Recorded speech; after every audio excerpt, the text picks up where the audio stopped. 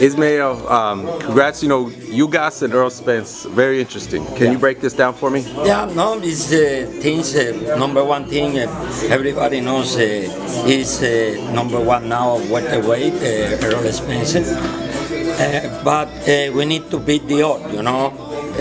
Who has been working so hard, who has been fighting with the many big opposition. So it's another day at the office. What I say, you know, we taking very seriously this fight as every time, but this time we taking care of all the fitness wise, technically wise, just to be ready. We are less than 3 weeks already for the fight.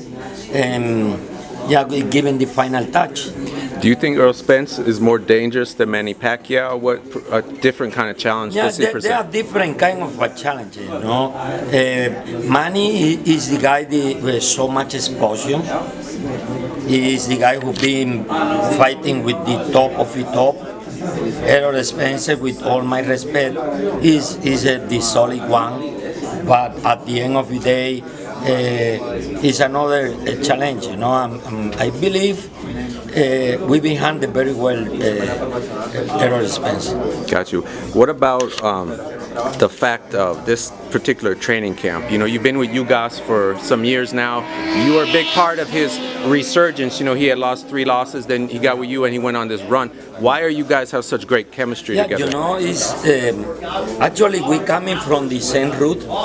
You know, we are from Cuba, but we are the southern part of Cuba, both of us. So I learned as a trainer back there with the old trainer of Yordenis. So we have almost the same concept what those training teach us. Thank you. Those training teach us. And that's why when I came, I did my transition to professional.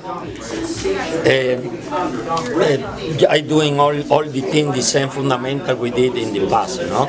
Got you. Thank you. Good luck.